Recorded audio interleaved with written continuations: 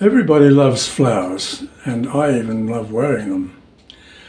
And because of the vast range of types, unique shapes, and spectacular colours, is it any wonder that many a ceramic artist and potter has chosen a flower of some kind to enhance and decorate or shape their wares. And the potter's craft goes back a long way, as you know, and so do some of the examples that I'm going to show you today. You would think that it would be difficult to produce functional pottery using the shape of a flower, but it's remarkable just how many different types of vessels have been made in the shape of a flower. I will show you the functional wares later in the video, but I will begin by showing and talking about the lovely pieces that have been decorated with floral designs for many centuries, and the techniques used for this are on-glaze enamelling, underglaze painting and transfer printing. And the process, as I said, goes back a long way. Have a look at some of these. On the left is an early terracotta pot from a North American Pueblo Indian culture bearing fine floral decorations, and on the right is an early 11th century Chinese pot with floral symbols. We tend to think of China as where the beginning of fine stoneware, and particularly porcelain, originated, and can always look there for early examples. Flowers in the Chinese culture symbolize everything from celebration days, specific months and seasons to various characteristics. Flowers are not always depicted realistically, but artists seek to communicate in particular messages through symbolism and allegory. On this beautiful dish from the Ming Dynasty period, the artist has painted in underglaze cobalt blue 6 of the Chinese flowers which have special meaning and are noted on the right. And on this delightful stem cup, stages of flower to fruit of the pomegranate, which is a symbol of fertility, have been skillfully painted. These are later 19th century examples: on-glaze decoration of chrysanthemum and pruners on the moon flask, and the lotus on the ginger jar. Here are 2 beautifully decorated Turkish Iznik plates from the late 17th century. And on the left is an English Delftware, and on the right a Dutch Delftware charger with floral decoration.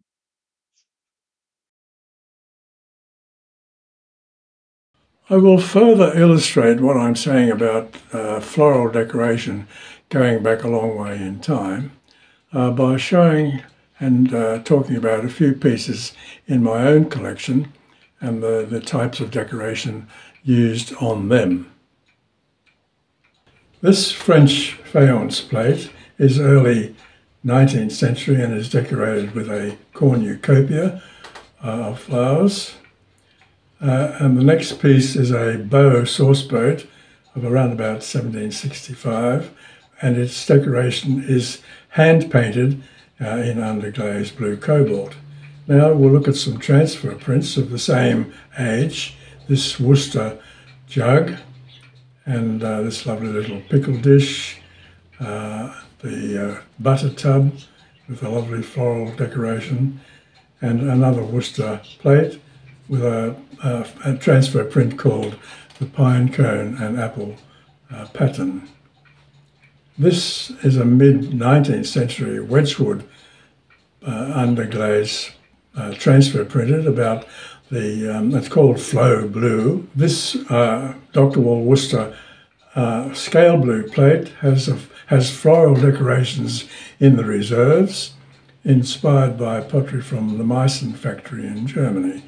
This is an enamelled, beautiful spray of flowers on a blind oil pattern plate, and this plate is a copy of the Japanese Kakeimon style of decoration.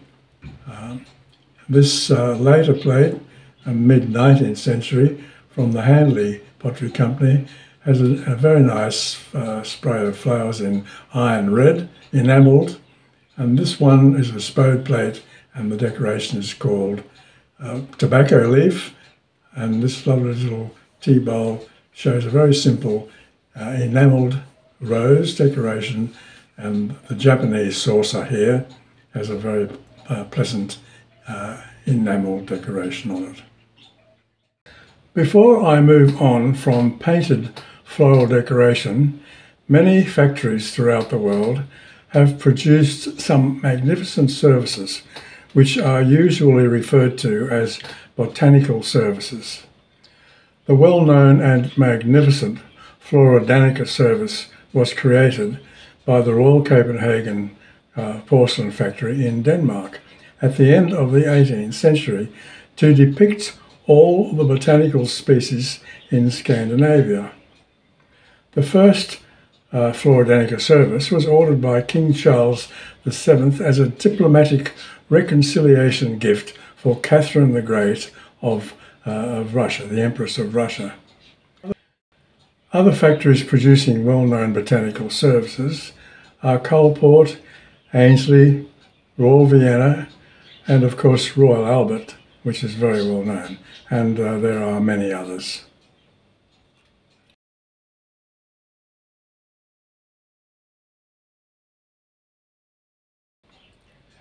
Now we move on to ceramic pieces which are made purely for decoration. The Capodimonte factory in Naples in Italy is particularly renowned for its production of decorative baskets of flowers from the latter part of the 19th century. I have one of these in my collection.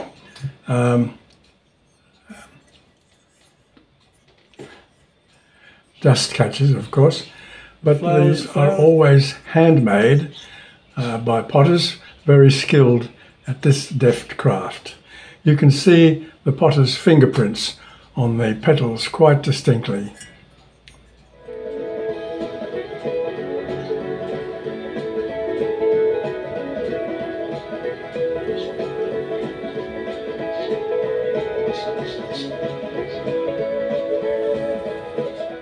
And here are three more examples from Capodimonte factory in Italy.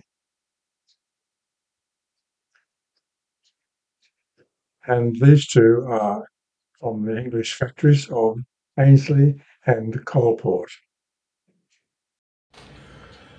Another use for decorative floral sculptures is for funerary purposes, mainly to decorate grave sites.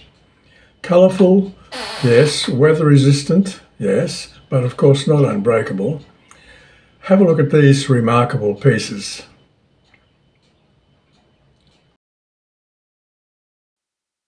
An exquisite adornment of any gravesite are these lovely pieces. Moving on now to functional wares, we first look at some ceramic tiles which bear floral design and decoration.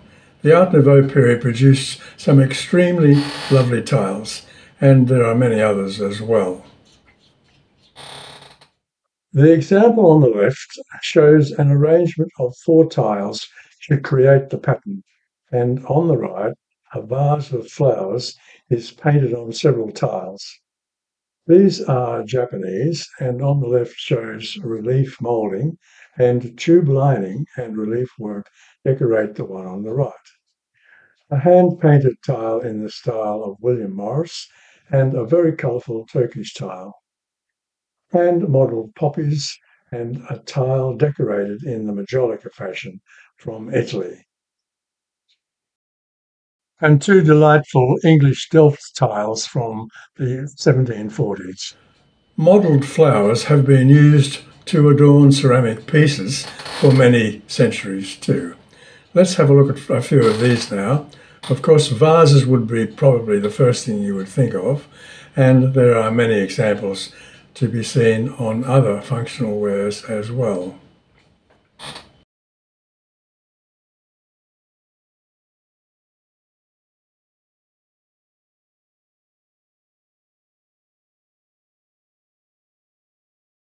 I made these jardinières and pedestals during my career as a practicing potter.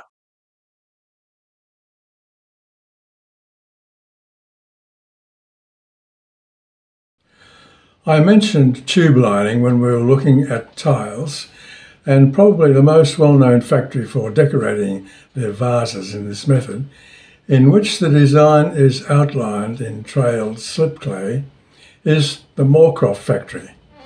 William Moorcroft created designs for McIntyre's Aurelian ware, a range of high Victorian pottery which had transfer printed and enamel decoration in bold red, blue and gold colours. And then he also developed the Art Nouveau influenced Florian ware, the tube-lined wares, which are very, very well known these days.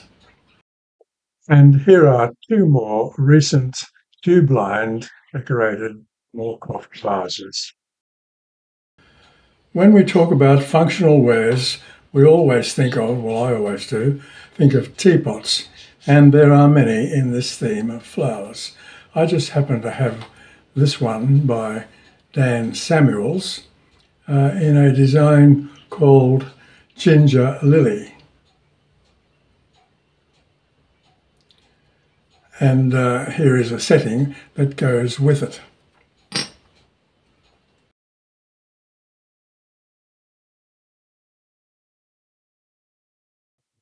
And here are two more lovely flower teapots.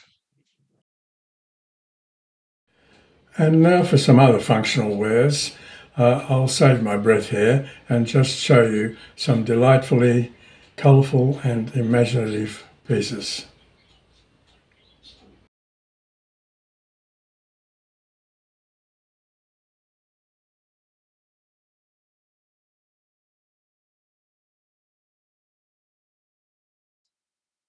Two sauce boats or perhaps cream jugs, and now for a range of cups and saucers.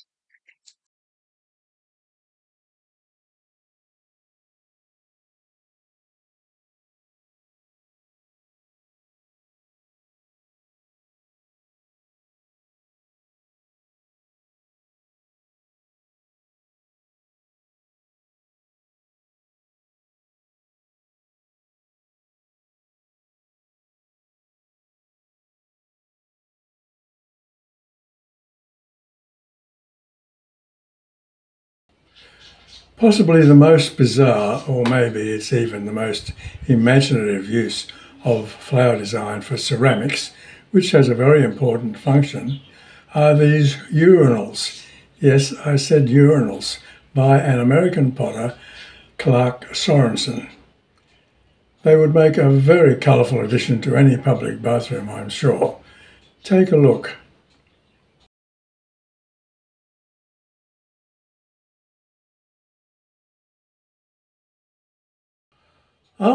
And who'd be game to step up to this one? Thank you for watching and thank you for subscribing.